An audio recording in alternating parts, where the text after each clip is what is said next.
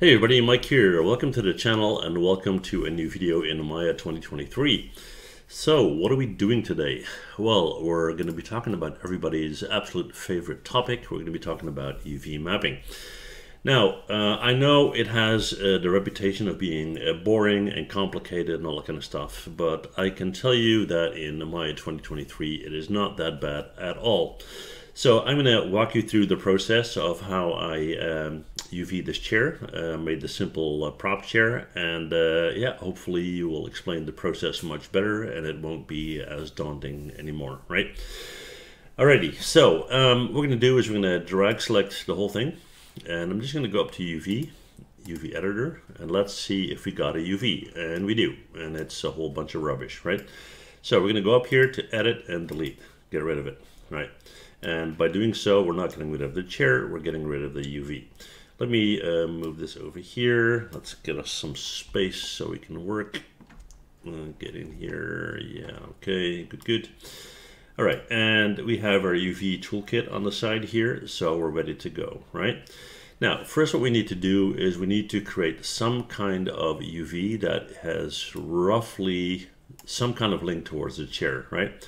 So we're going to go up to, we're going to go up here, we're going to go to UV, and let's do a camera-based projection.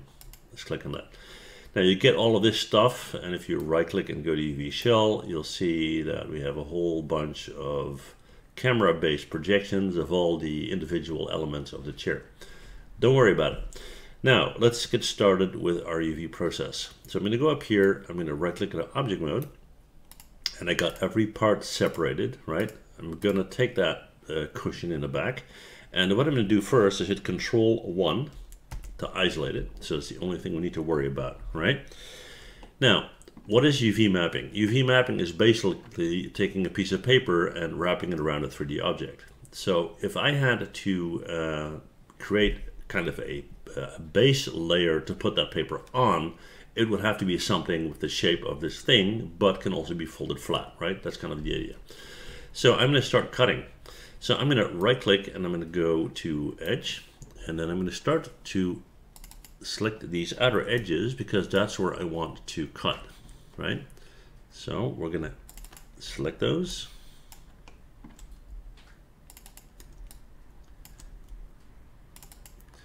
And now that I have all of these selected on this back pillow, if you will, or back seat or whatever it's called, and if I hit 4 you can see that it's all selected, right?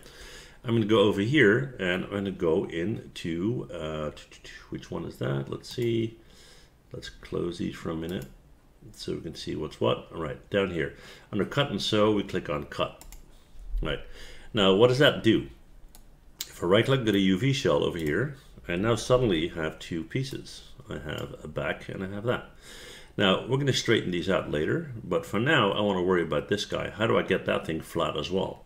Well, it's basically the same process. We're going to go in here once again. Let's go to object mode, and I'm going to go and hit 5 so you can see what I'm doing. I want to cut open these corners. So this one, and then that one, and then down here, that one, and that one. And again, we're going to go to cut. We're going to go to UV shell, and if I now were to go in here and I would unfold this like so, you'll see that it does exactly that, right? And that is exactly what I wanted. Let's see, this guy, we'll click on unfold as well, and let's straighten that out. And as in this view, you can just take one of these shells and hit R, for example, or E, right? E to rotate, and we can do the same here. You can kind of straighten that out.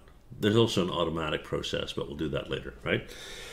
Now, the other pillow is of course exactly the same. So what I'll do is I'll do one of the chair legs, and then you kind of have an idea of the system and how it works. And then from there, I will put it in time lapse, and then we'll look at the end result, right? So we're gonna hit Control-1 to get our chair back. And let's have a look at, I don't know, this guy right here. Okay, now nothing complicated, and it has everything we need. Okay, we got our projection going on here. Let's move that up. We're going to go in here, we're going to go to object mode, Hit Control 1 to isolate it. Then we're going to go in here as before, and I'm going to right click, go to edge, and I'm going to double click on the outer edge here.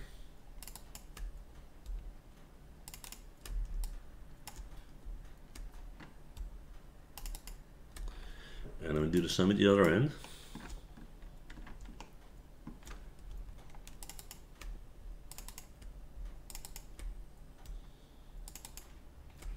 And we're going to go over to cut. That's now been cut. Then we take one of the seams at this end, and let's do that one. All right. And then we're going to hit cut again.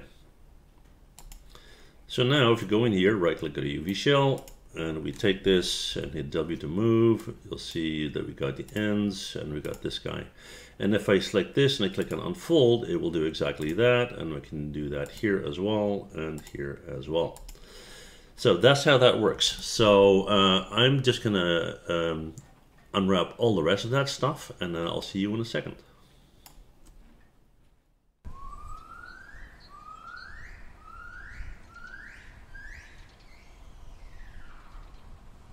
Alright guys, well, UV is done. As you can see, it all fitted nicely in one 0 to 1 UV space, which is one of these squares right here. And basically it is not that complicated. It's just a repetition of steps. You find the logical edges you want to cut. Once they are cut, you click on unfold to flatten them out, and then you can click on straighten if you need to. And once you have that all done, you scroll down and you click on layout, and it will find a logical way to space all of that out. Now, what's the purpose of that UV anyway? Well, like I said before, you want to take a 2D texture and you want to wrap it around these elements. What you don't want is for these UVs to be stretched or out of scale, because if one is much bigger than the other, it would look off, right? Now, luckily we have this little square up here, the checker map. If you click on that, it will be projected on our chair, and you can see that the squares that are projected are evenly spaced. There's no real warping going on, and you can see that they're all nice and square. That's kind of the idea of what you want, right?